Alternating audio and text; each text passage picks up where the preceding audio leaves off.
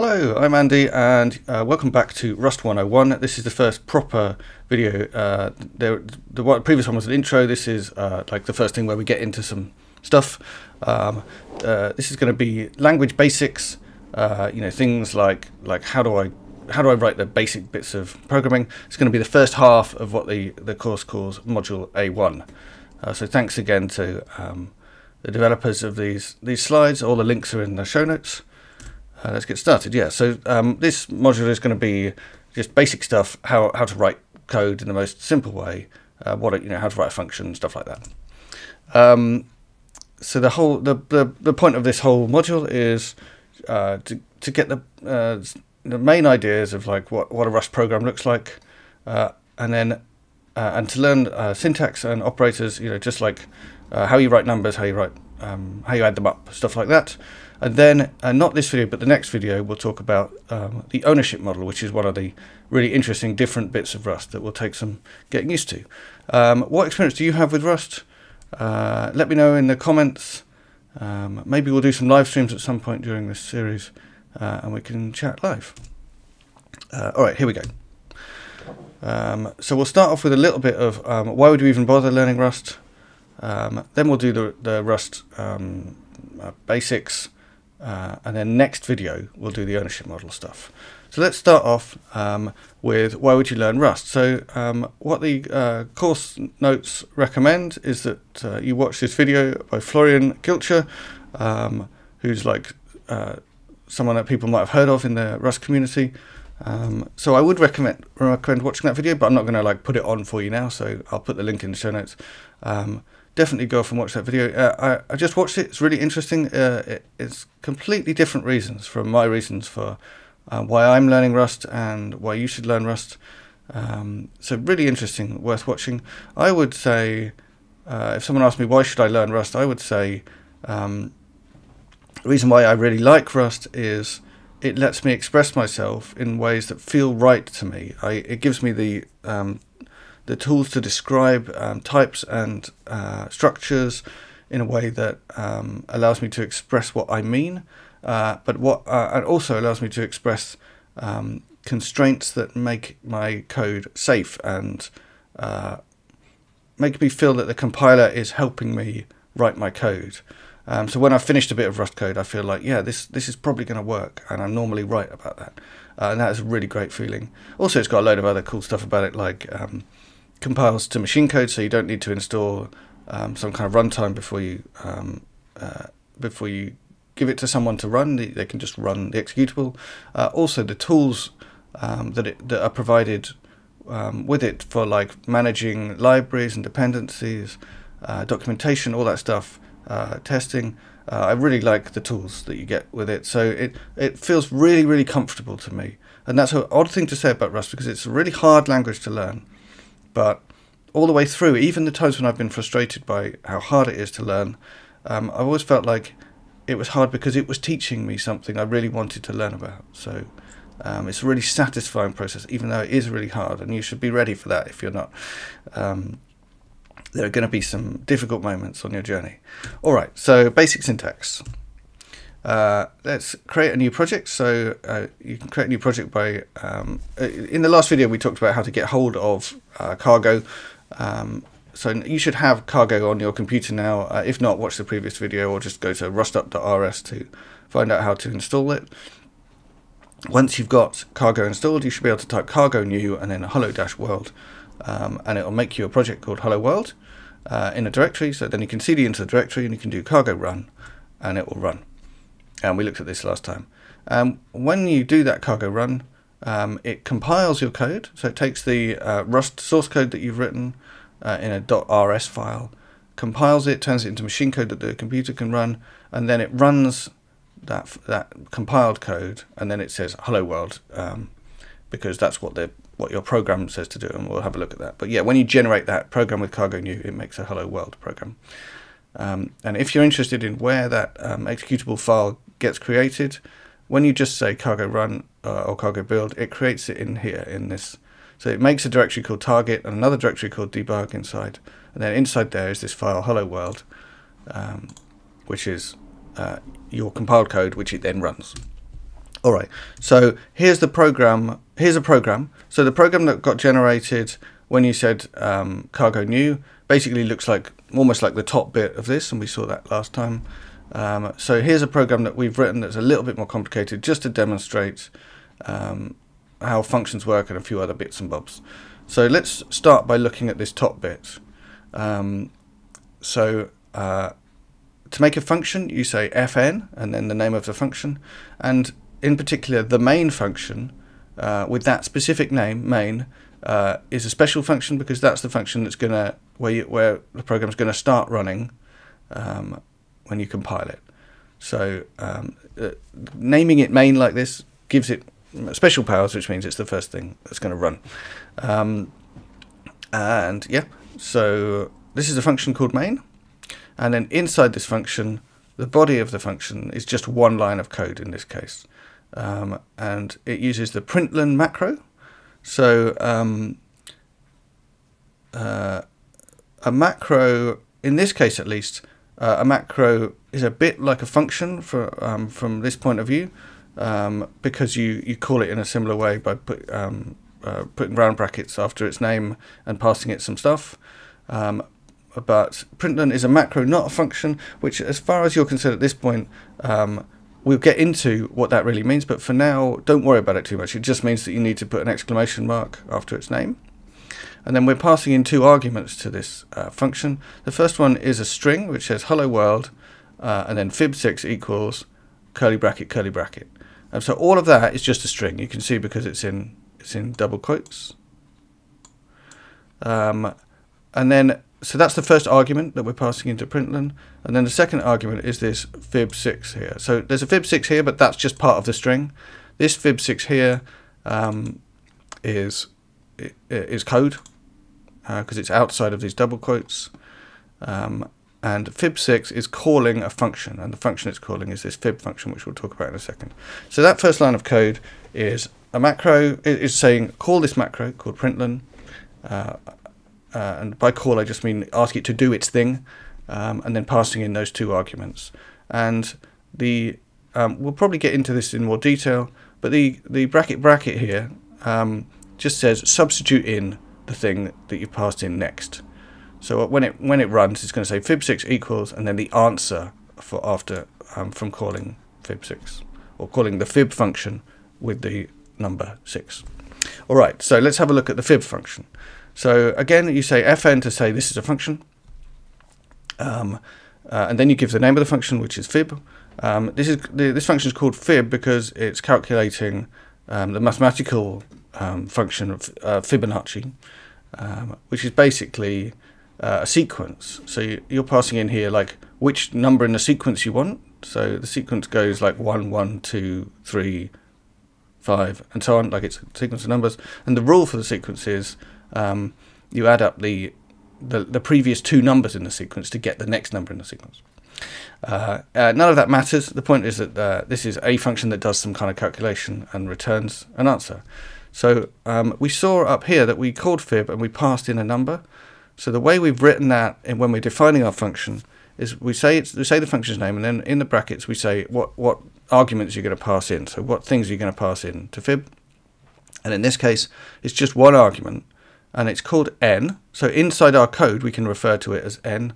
And then we have this colon and then the type. So in Rust, you have to say what type of things are being passed into a function. You can't just say n and it could be anything. You have to say what type of thing it is. And the type of thing it is U64, which means an integer, a number that is made up of 64 bits. So it could be a very, very large number. And in this case, because it's the u there, it's an unsigned integer. So it can't be negative, it can only be 0 or bigger. So that's this bit. We're saying when you call fib, you can pass in one thing, and that thing must be an unsigned 64-bit integer. And then we have this arrow, and then we have the return type of this function. So that tells us when fib returns, when it's finished its work, it gives us back another U64, so another integer. So it's, in summary, fib is a function that takes in a number, an integer, and returns an integer. So let's have a look at the inside of fib. So the inside of fib is just one if statement. It's got an if part and an else part. And we'll look again in more detail about exactly how these work. Notice that you don't have to put any brackets around the condition part, the bit after the if, but you do have to put curly brackets around your bits of code. So what we're saying is, if n is less than or equal to 1, just return n, return the thing we were given. Otherwise, return this whole expression. And this is interesting, right? Because if you haven't seen recursive functions before, this is going to look pretty weird. But yeah, from inside the fib function, we call the fib function twice. So the first time you see this, it's incredibly confusing, and the best advice about what to do about it is just go with it. But the fact that this function is recursive isn't really what we're talking about here. We're just talking about like what a function is, how you write a function, how you call a function. So yeah. If n is 1 or 0, then just return n as the answer. If not, then you return the result of calling fib again with a number 1 less, and then adding to it, calling fib again with a number 2 less. So that's the definition of Fibonacci. I said it's the next number in the sequence you get by adding up the previous 2. So you'll notice here that there's no return statement. So the rule with in Rust is if you don't have a semicolon at the end of the line, then this thing is an expression, and the last expression in a function is the return value. So you can actually return earlier than that by using the return keyword, but on your last line of code, you don't say return, you just write an expression, and that's what gets returned. And that's kind of inspired by some other languages. It's really nice when you get used to it. It feels a bit weird right now, probably, if you haven't seen it before. And then what's particularly weird about this function is it is all only one line of code in some sense. That the whole if-else block is like one logical line of code, and the two halves of the block both give you different values. They're different expressions that give you values. So we don't have any semicolons, any return statements here. We're just saying this whole thing is what we return, and then inside each bit of the if, this thing that I'm telling you here is the thing we return. This will become clear later, I promise you. Well, actually, I shouldn't promise you anything, but I think it will become clear. So yeah, these two options are the things that get returned from this function. The fact that fib's calling itself, don't worry about it. Fundamentally, it's doing an if, and on either side of the if is an expression that is getting calculated and then returned. We'll talk more about all that stuff about exactly how returning and stuff works. But yeah, notice that the if itself is an expression, and we'll get onto that too. All right, so that was that's the whole program. So let's look at what happens when we compile it. Again, it looks similar to what we saw on the last slide. You get some, when you say cargo run, which is what this is the output of, you get some output, and then the last line is what the program actually printed, and you can see it says fib of 6 is 8. So it is true. The sixth sequence in the sixth number in the Fibonacci sequence is 8. So it did work. Yeah. If you're worried about recursion going on forever, that won't happen here, because when we call fib, we always call it with a smaller number than what we were given. So eventually we're going to get down to this case where n is 1 or less, so that we can stop.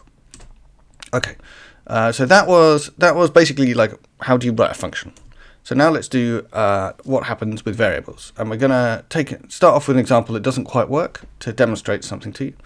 But yeah, variables and function names tend to be given snake case names, so that means all lowercase with underscores between them.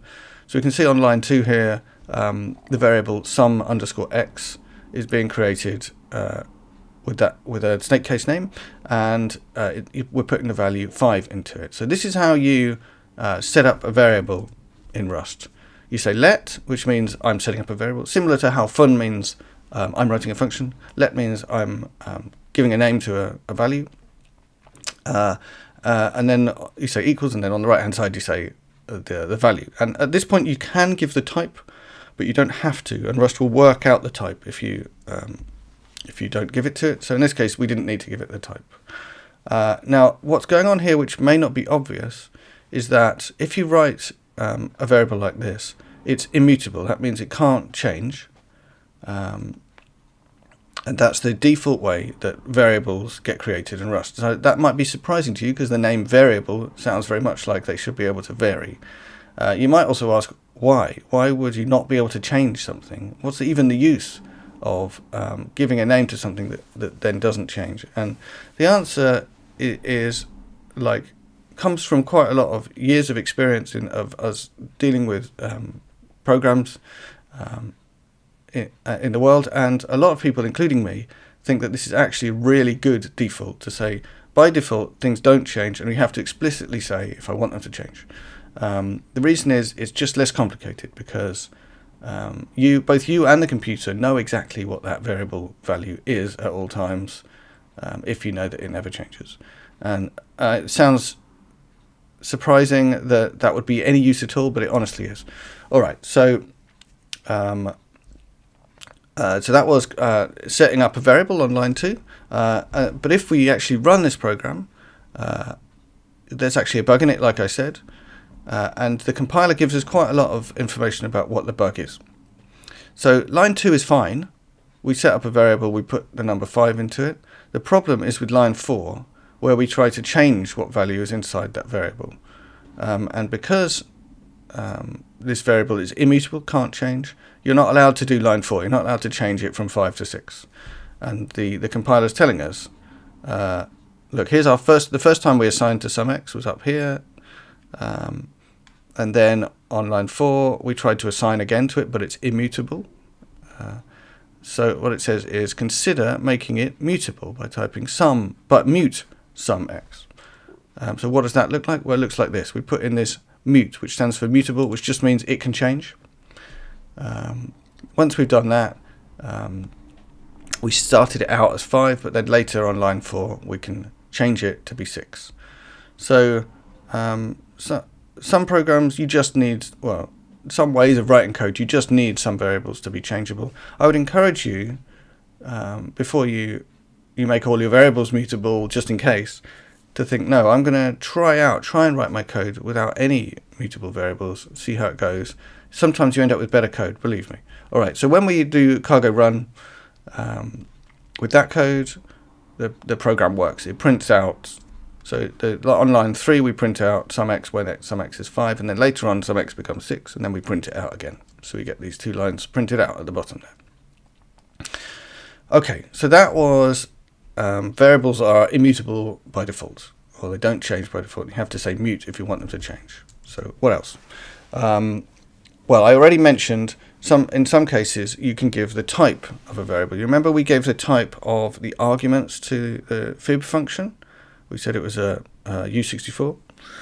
Well, you can also say the types of variables. So, like I said, you don't have to, because the compiler will often work out for you what type it is. But in some situations, either you just want to be explicit about what type it is, or sometimes you need to. The compiler can't work it out. So, in all cases, with all variables, the variable does have a well-defined type, a definite type. The compiler knows exactly what type it is. It's just sometimes we don't say that. So that's really different from some languages where variables have a dynamic type, which means there's no compiler that knows what type this variable is. It just happens to have a number in it at this moment and maybe a string in it later. I'm thinking of language like Python, for example. In Rust, if you make a variable, it definitely has a type, even if you didn't say what it was. But often we don't have to say. But we can be explicit. And sometimes you need this, but sometimes it's a useful tool for debugging. Sometimes I'm dealing with a great long line of code, and I get really confused about what's going on in the middle of it. And what I'll often do is I'll break it up into 2 parts, and in the first chunk, I will say what the type is of my little variable that I've broken it up into. And I'm often wrong about it, and the compiler says, no, that's not the type. And then I figure out why my code is wrong. So declaring these types can be quite a useful tool for figuring out how your code works. Often we leave them out because it feels like extra noise, but potentially more often than, it also sometimes makes you feel clever to leave them out because you've found a neat way of not having to type that. And I would sometimes suggest maybe resist that and include the type. Don't try and look clever, just try and make your code as easy to understand as possible. And sometimes putting the type in makes it easy to understand. So in this case, you might know that someone's going to be reading your code and not know that Rust by default will choose I32 as the default type of a number if you just write 20. So in that case, you want to communicate to that person who's reading your code, this is going to be an I32. Well, why not write it down like this? And then you know for sure the compiler will tell you if you got it wrong, and you'll be communicating well. And obviously, writing code is mostly about communicating to humans and slightly about telling the computer what to do. All right, so let's talk a bit more about types. So you've seen a couple of types, haven't you? You've seen I32, which is here, and you've seen U64. But let's look at all the different types of integer numbers you can have in Rust. Is this all of them? I don't know. Anyway, some of the most commonly used ones at the very least. So basically, you say how much memory your types are going to take up. They could just take up 8 bits or 16 bits or 32 bits, 64 or 128, or they could be the size of a pointer, which is basically dependent on what machine architecture your program is compiling on. So generally, you want to be explicit about what type something is. So often a default choice would be an I32 or a U32. If you know that it's never going to be negative, you might use a U32. Or if you just want a number and it could be quite big, then you should probably go for U64 or I64. If you know it's going to be really big, maybe the 128 version. And generally, you should avoid saying U size or I size because those could be different depending where you're compiling. So I say that you should generally avoid them. On the other hand, you are going to encounter U size and I size fairly often because quite a lot of the standard library code that you're using is going to end up using U size. For example, if you're looking for, if you want to say this item in a list, often you're going to be providing a U size to say this item in a list because the kind of natural maximum size of a list is going to be that pointer size based on your computer architecture. So you are going to encounter U size more than you might potentially like to in your code. But where you've got a choice, then definitely try and use a size that is like definitely you know exactly what it is. That way your program will be predictable. It will always work the same on everyone's computer. All right, so that was the types. So these are the things you put after the colon. So now let's think about how you would actually write a number of that type without putting the colon in. So in all these cases, you could, well, in some of these cases, you could put a colon after your variable name and it would declare the type. But if you just want to write a 42 but you want it to be a U64, what you do is write 42 and then U64 immediately at the end of your number, and then it knows that that Y should be a U64. The default is that, like in the case where we didn't do that, is that X is an I32. Also Z is an I32, because in this case we haven't written a type here. We've just put an underscore in. You can put underscores anywhere inside your numbers, just to break up the digits. I would encourage you under normal circumstances to group them the same way we tend to write them when we're writing on a piece of paper. We put commas. You can't put commas in Rust, but you can put these underscores, which helps split up. So that is every three digits, starting from the right. There are situations where there's a particular number format that you're using, where grouping in threes isn't the clearest thing to do. So you can put them anywhere. Those underscores can just go anywhere inside your number. But I would encourage you normally to group them in threes. Otherwise, your readers are going to be really confused. Other things you can do to make an integer, you can use hexadecimal by doing 0x and then the hexadecimal value, and that will come out as, that's just a normal number. In terms of how the computer thinks, U is still just an I32, exactly the same, but you've been able to write it in a way that's clearer for you to understand if hexadecimal is your bag. Also, you can write octal by doing 0O, or binary. Now, if you don't know what hexadecimal or octal are, don't worry too much. Maybe you know what binary is, so you can say 0B, and then you can just give a whole load of zeros and ones, and that would be a binary value. And if you're doing certain things with binary numbers, or like you're doing some stuff with, I don't know, UTF-8 or something, where like how it looks in binary is quite helpful for understanding what it is, you can write numbers in binary. Again, W is still just an I32 here. It's just that you wrote it down in your code in a way that's helpful. And another thing just worth mentioning here, we'll get onto characters in a second, but if you want just the like the number that represents an A in ASCII, you can just do B and then this A like that, and that's stored as a U8, so it's only 8 bits. So that is a different type. These ones are all I32s, but Q here is a U8. All right, so that was how you say the types of variables and how you say the values you can store in variables when they're integers. So now let's look at floating point numbers. So floating point numbers as in fractions, decimals. A bit simpler, you can say the two types you can use are F32 or F64. So those would be the things after the colon that say way of saying what the type is. And that would be a number like that. Well, that means it uses 32 bits.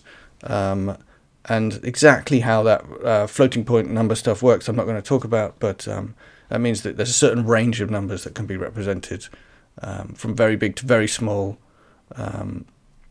And obviously F64 can support a wider range and more detailed range near 0.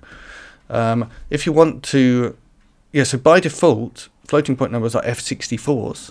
Interesting, because the default integer is an I32. If you want to use an F32 instead, you just write F32 at the end of it, similar to how we did with integers. So that's how you get decimal numbers. And then how do you combine them together to do stuff? Well, you can do various numerical operations. So you can add them up, you can take them away, you can multiply them with the star, you can divide them.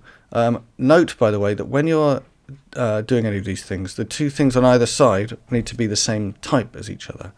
And in particular, if you divide two integers like this, the answer will be an integer. So it'll get rounded like it says here. The answer will be 3. You've also got the percent operator to find the remainder in integers. And then, so we should talk a little bit about debug versus release. So when you're just compiling your code, running it, doing stuff in your development cycle, your code will get compiled in what's called debug mode, which has various things about it that make it easier to work with. One of those things is that these expressions will do overflow or underflow checking. So that means if you multiply together two big numbers and the answer is too big to fit in a U32 anymore, when they were the answer is a U32 but it's too big, then in debug it will tell you that went wrong. I think it will crash your program and tell you, I'm not sure. Similarly, if a number becomes negative when it's supposed to be unsigned, then it will tell you. But when you compile your code in release mode, which is super optimized, ready for actual production use, but it's basically when you're building it to give to someone else, then it won't warn you about that. It will wrap around. So if an unsigned number became negative, it will just become really big positive number.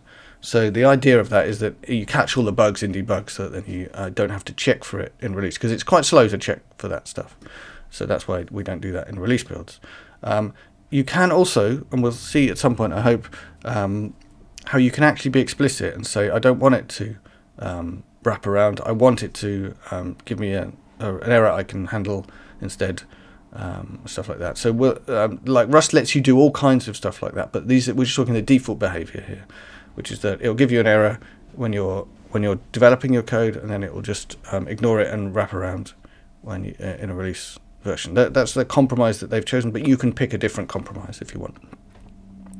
Yeah, and as I said, you can't mix up different types of number here, so you can't even add a U32 to a U64. You have to explicitly convert things to the right type, and then you can add them up. And that means that it's always absolutely clear what's going to happen. You might think this might be a little bit annoying, and sometimes I guess it can be, but it does mean that you're being absolutely explicit. I'm adding up two U64s here, so if the number is too big to fit into a U32, I'm fine. And similarly, you can't divide a floating point number by an integer. First of all, you've got to convert that integer to a floating point, and then you know the answer is going to be a floating point. So there's not the kind of implicit rules that you find in some languages that can get very confusing and have surprising results. Okay, so we've done integers, we've done floating point numbers, we've done combining numbers. So now we've got like yeses or nos, booleans, and that a boolean, you declare that something's a boolean by saying colon bool, and then it could be either true or false. So yes here is true, no is false. And then you can not things. So if you say exclamation mark before the thing, that means the opposite. So no contains false, so therefore not is going to contain true, because that's the opposite of false. You can also combine them together with logical operations by saying ampersand ampersand or pipe pipe. So ampersand ampersand means this thing will only be true if both of the things I'm giving you on either side of the ampersands are true. So in this case, and is therefore going to be false because only one of these things is true. And then or is if either of these is true, then the answer is true. So or will be true because one of those is true, isn't it? What was I going to say about those? Yeah, also those short circuits. So if you get to a point where you already know the answer, just when you're at this point in the code, it won't ever bother looking at this bit of the code. Now you don't have to care about that in this case, because this doesn't really do any work when it's looking at these yeses or nos. But if you can imagine on either side of these pipes, there were some function calls that did actual work. If we get a true back here, we don't need to bother doing the work for the other side, so we won't do it. Okay. So that obviously only stops if it knows the answer. So in that case, it would know the answer if it got a true, but it wouldn't know the answer if it got a false. So it would continue to do the rest of the expression. Okay. If that didn't make any sense to you, don't worry about it. That you can come back to that later. All right. So you can also compare things. So if we've got two numbers here, we can ask is x less than y or greater than y or less than or equal. We can also ask is x equal to y, which uses equal equal, and you can also ask is it not equal to y, which is exclamation mark equal. And again, you can't compare things that are not the same type. You need to convert them to the right type first, which you can do. Okay. All right. So now we get on to some of the interesting bits. So numbers probably work approximately how you expected them to. Certainly when I first came to Rust, characters and strings did not work the way I expected them to. So we'll spend a little bit of time talking about this. I would encourage you also, don't try and get your head around it immediately. It probably is going to take a bit of time, but it will gradually work through, and we'll do examples that will help you get there. And if you do the exercises on the course, that will help you get there too. So let's first of all talk about characters. So characters are not the same thing as strings. So if you've used a language where single quotes and double quotes are both used for strings, that's not what Rust does. Rust uses single quotes for characters and double quotes for strings, and the strings and characters are completely different. So characters are just underneath, they're just a 32-bit number.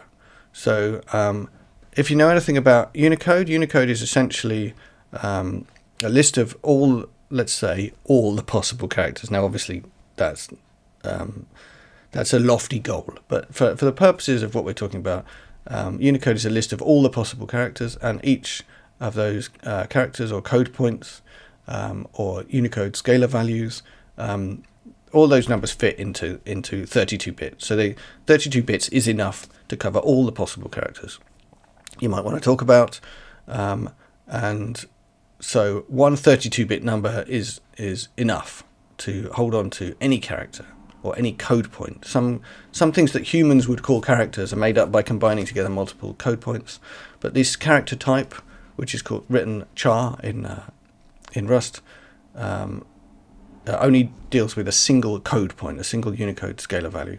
So in this case, so for example, if you put in single quote z, single quote, then this thing C here will be a char, and that char inside it will have like the whatever the Unicode number for z is, which happens to be the same as the ASCII code for z in this case.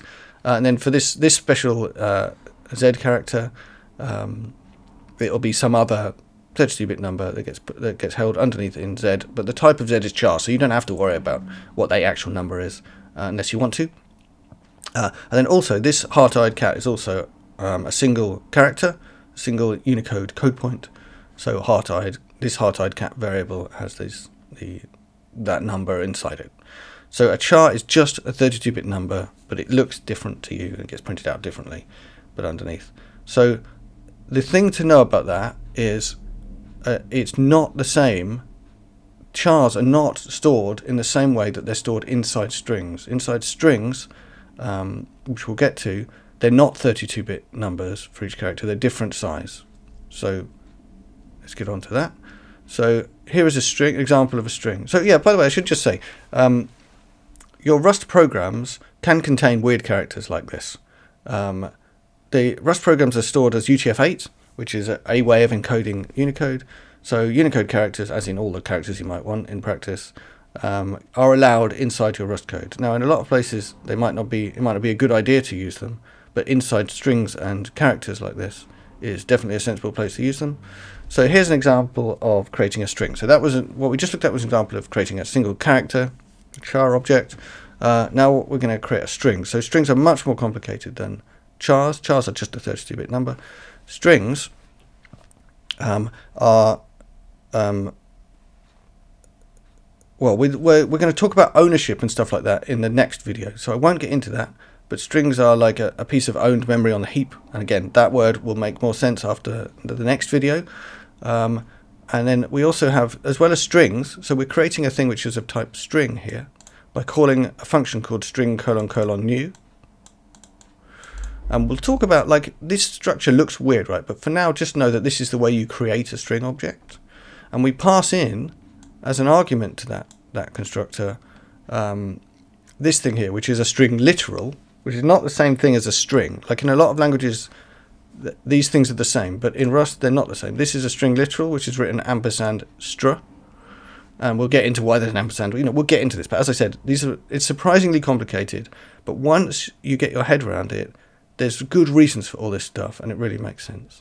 But yeah, I think the key thing for you to realize right now is that this letter H here in hello, that's not stored as a 32-bit number, right? Well, I mean, that is a choice that Rust could have made. It could have said all strings are represented in what's called UTF-32, which means that every single character takes up 32 bits. But Rust did not make that choice. It kind of wastes a lot of space if you do that. Instead, strings in Rust are represented in memory when your program runs as UTF-8 things. So what UTF-8 is a way of encoding Unicode so that the different characters take up different space. So this H, I happen to know, only takes up 1 byte, and so does this E. And then when we get to this planet symbol, that will almost certainly take up 4 bytes, but certainly more than 1. And the way UTF-8 works is, 1 byte, 1 byte, 1 byte, and then and basically it knows. Let's not talk about exactly how UTF-8 works, but your program is able to know able to understand those bytes as it finds them, and understand, oh, this byte means that there's going to be a few more bytes, so I haven't finished this character yet. Anyway, I'm getting into how UTF-8 works, but they're stored in memory as UTF-8, and what the specific thing that means is that it's not straightforward to jump to a certain place in the string, because you don't know how many bytes the other characters of the string took up. So if I said I want the third character in this string, well, I could find the third byte, and it would happen in this case to be the third character. But if I went on to like 4th, 5th, 6th, 7th, 8th, if I asked for like the 9th byte, that would be a byte that's kind of halfway through this planet. So that's not an actual character, it's like a little bit of a character. So you can't index into strings like you can in some languages. By index, I just mean you can't say give me the third character in a straightforward way. There is a way of getting out the third character, by the way, but it's not just a straightforward give me this bit of give me the thing that's 3 bytes in. You have to kind of acknowledge the fact that you have to walk through the characters in order to find the 8th character in this string.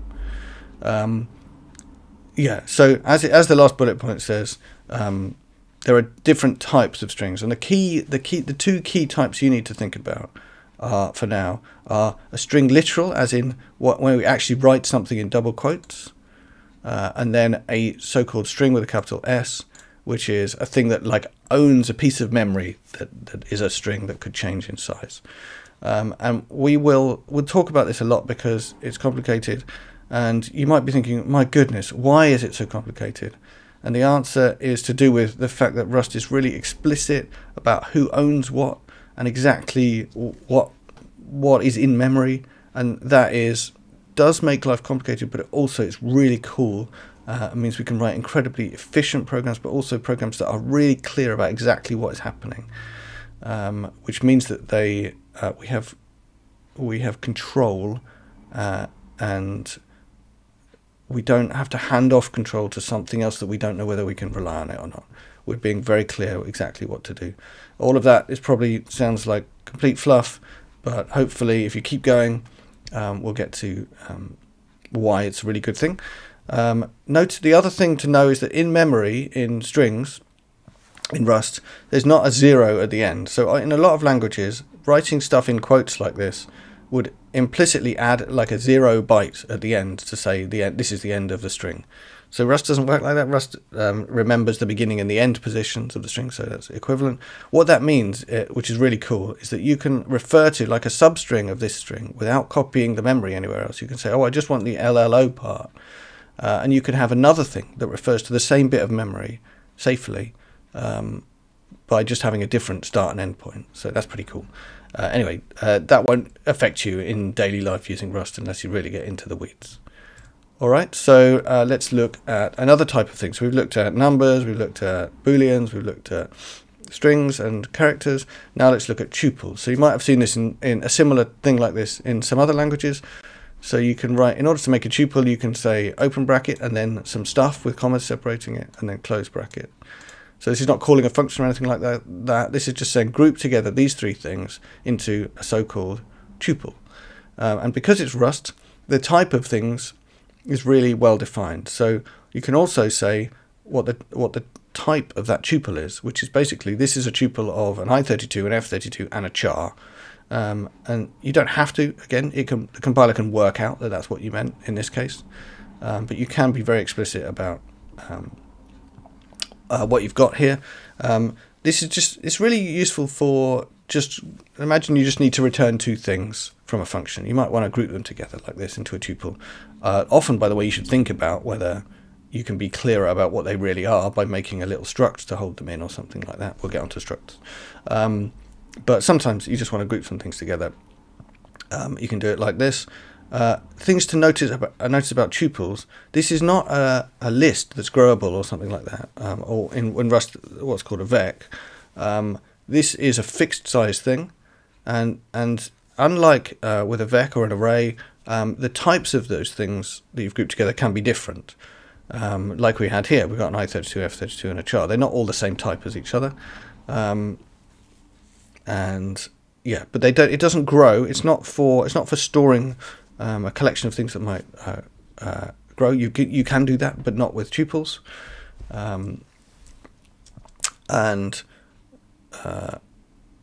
Yeah, this is just for like holding some things together. All right, so let's look at how we would use this stuff. So we make a tuple similar to what we did here, which is an integer, a floating point, and a character. And then look what we can do here. We can do this so-called destructuring thing. So what that means is you say on the left-hand side you put things with brackets around and commas, and it turns out the whole let thing is a lot more powerful than I've shown you so far, because if you give a pattern on the left like this, like saying I'm expecting to get a tuple that is this shape, then it knows that the right-hand side should be that shape, and it will give you an error if it's not that shape. But in this case, it is that shape, right? It's made out of three things. So A gets to be 1, B gets to be 2.0, and C gets to be Z, just as you would expect. And now we've got these three variables. Basically, that statement created those three variables by destructuring the tuple, and now you can print them out, which is what we do here.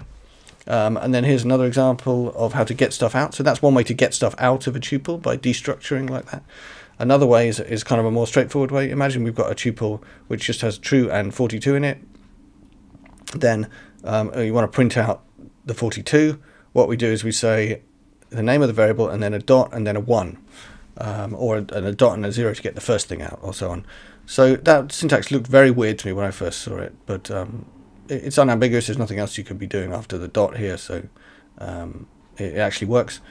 So yeah, if you've got a tuple, you can get the second thing out by saying .1, or the first thing out by saying .0, or the third thing out by saying .2. Yes, the numbering does start at 0, like in lots of other places in programming, and that takes some getting used to if you're not used to it. What else? Yeah, so this destructuring, we've shown kind of a simple example where this pattern exactly matches this pattern, but you can actually use this to do really complicated interesting stuff where you can grab stuff out of the middle of a variable, so we'll get to that at some point. What else? Okay, so I said that tuples are not for storing lists of things that are all the same type. They're also not for storing things that could change size. Well, arrays also can't change size; they're a fixed size. But arrays are for storing a list of things that are all the same type and in a very memory efficient way. So we're creating an array here which has 3 things in it: 1, 2, and 3. So they're all I32s. They have to be all the same type. And then we're saying what the type of this. So this has got square brackets instead of round brackets to say we're making an array. And then the type is an I32 semicolon 3 all in square brackets. So basically we're saying this is an array of 3 I32s. And we can print one of those things out by asking for the first thing in it by saying the name of the variable and then brackets 0. So this is similar to how you would have used lists or vectors in lots of languages. You can also destructure arrays. Similar to how we destructured the tuple, you can use the square brackets here to say, get me out the 3 things in this array, A, B, and C, and they will get put into these variables, A, B, and C. So notice that only works because this thing is a fixed size. So arrays are not resizable things. That's a vec which we'll get to. Arrays are just exactly this number of integers or exactly this number of strings or whatever, or characters or whatever. So they're all the same type, always a fixed length, just like a tuple is. Square brackets instead of round brackets. You can destructure them, and if you look things up in an array like this with a number, Rust will always check and never let you access something that's outside of the array. It'll crash instead. So you've got to be careful.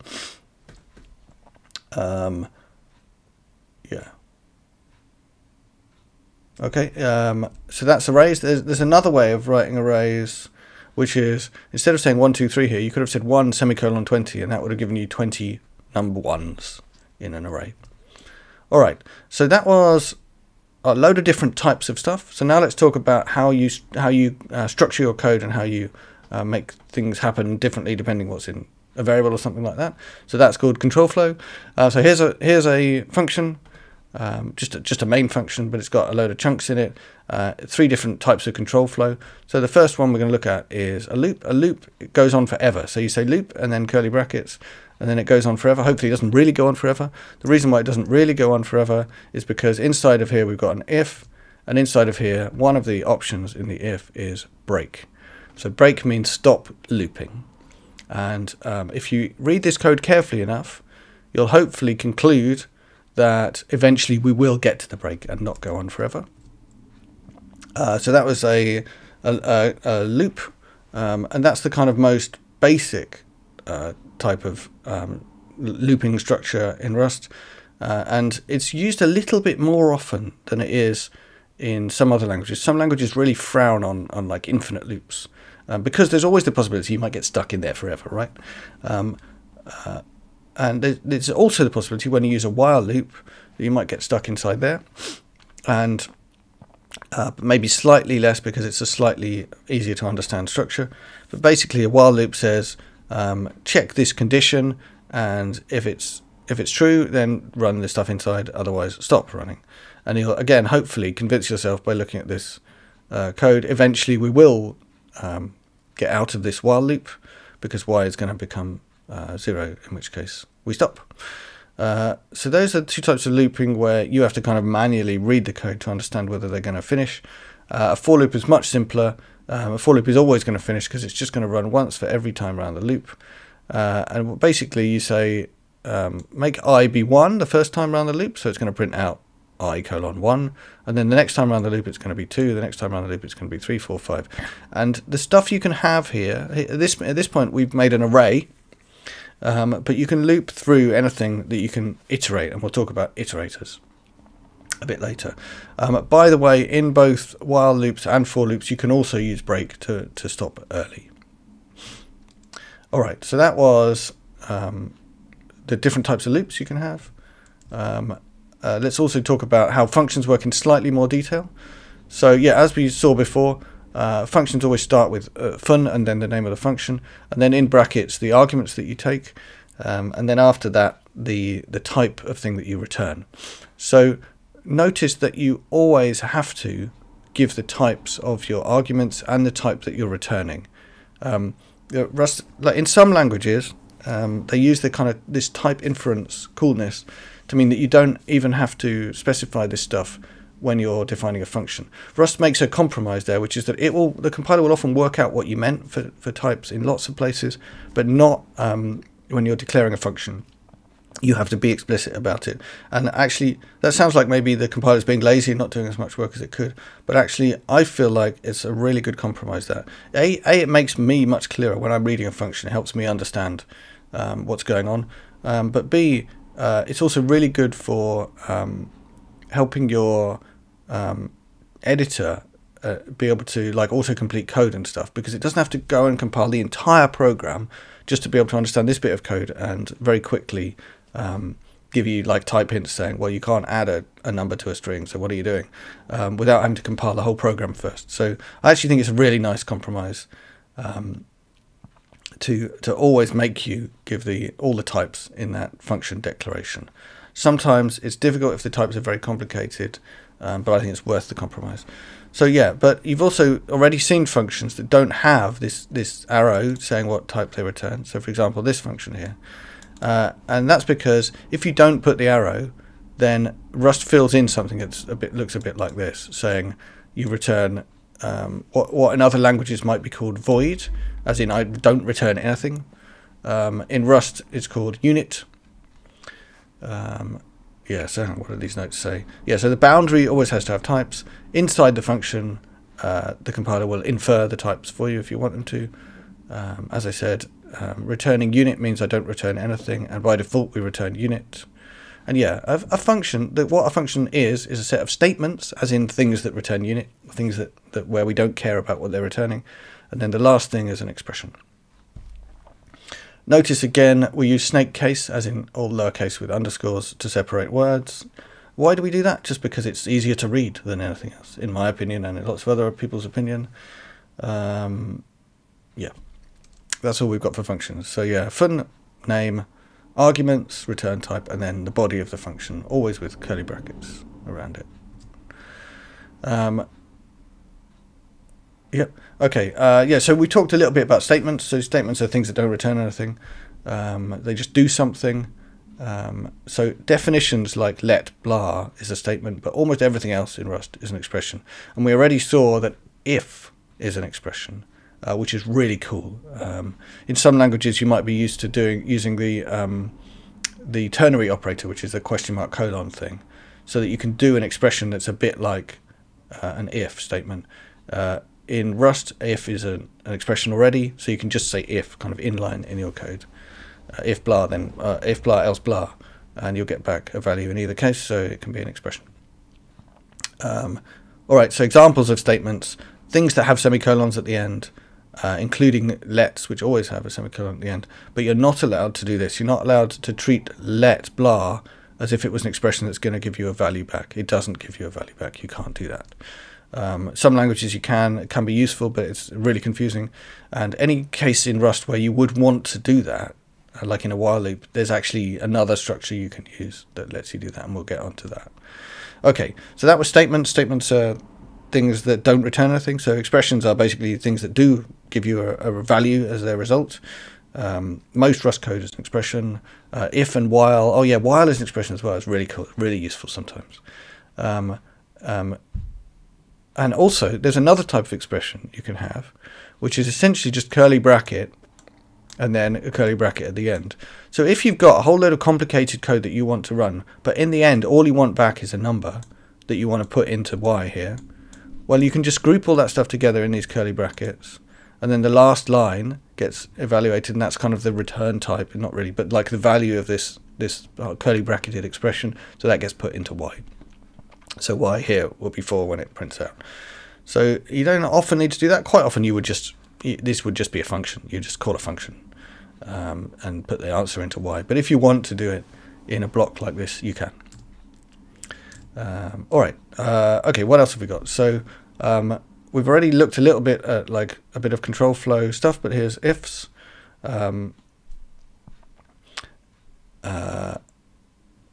is this saying? Yeah, so you can, as we said, a the function can end with an expression, but it needs to be, both sides need to be the right type. So any kind of block like this, like an if here, this if here is an expression and the answer gets put into x. So you're saying if y is less than 10, then put 42 into x, otherwise put 24 into x. Now we know that y is greater than 10, so x will end up being 24 in this case. If these two things were different types, that would be a problem. So yeah, what's interesting here is that this expression up to this curly bracket is what gets put into x, and now it becomes a statement because we've got a let and then a semicolon at the end. So there's an expression inside a statement here. I guess that's always the case.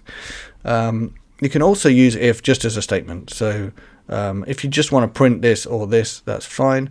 And in this case, it's the last line of the function, but the function returns unit, so it doesn't matter whether there's a semicolon or not at the end there. Because an expression that ends with a semicolon returns unit, but also, yeah, and the function expects you to return unit, so it's fine. Okay, we've done all that. So, all right, so this is kind of the last little bit for this lecture, because next time we're going to get on to memory management. So I'm probably going to go over this scope stuff at the beginning of the next video, but we'll cover it here first. So a thing about Rust that we need to learn, and this will take time to get your head around if you haven't done it before, is that you need to be thinking about the memory that's being used, that your variables are pointing to, more than you do in some other languages. Now Rust gives you lots of really powerful tools, so that even though you're thinking about it, you don't have to manually look after it, and if you make a mistake it all goes wrong. Rust does your back and will tell you when you're getting it wrong, but often to understand what it's telling you, you need to think about what's going on underneath.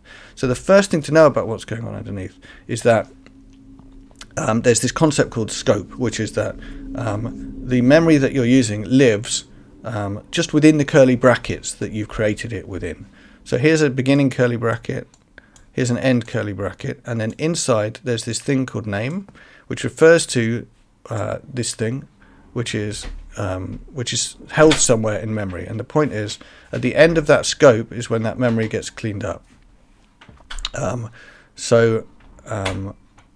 Yeah, so name, obviously name didn't exist before you did this stuff, but then name is now kind of visible until you get to the end of this scope. And at that point, not only is the memory cleaned up, in this case the memory is kind of not the important thing.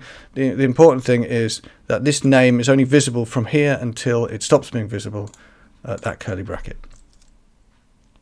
So that is just the concept of the scope of a variable.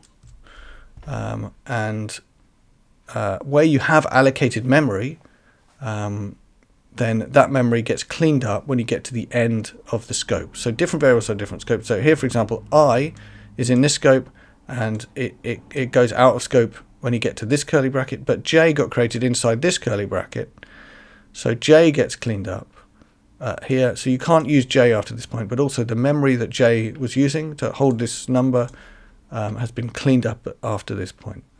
And for numbers, that's not very important, right? It's only one, only 4 bytes or whatever. But when you're holding on to something complicated, not only could it be a lot of memory, but also some code might run when it gets cleaned up. And sometimes that's really important because maybe that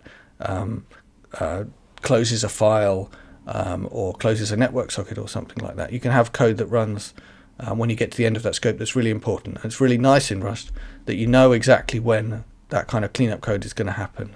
And it isn't just kind of left for sometime in the future, we hope. And also, you don't have to remember to call the cleanup function because there's no way of kind of escaping out of these curly brackets without that code getting called. So that's a short introduction to scope. Essentially, a variable lives between the curly brackets that it's declared inside, and that is strongly linked to memory. And next video, we're going to talk about memory. We're going to really get into these things called the stack and the heap. I'll try and explain, and to some extent, what they mean inside the computer, but mostly what they're going to mean for your code, how you should think about things, so that you start to get your head around how Rust thinks about the world.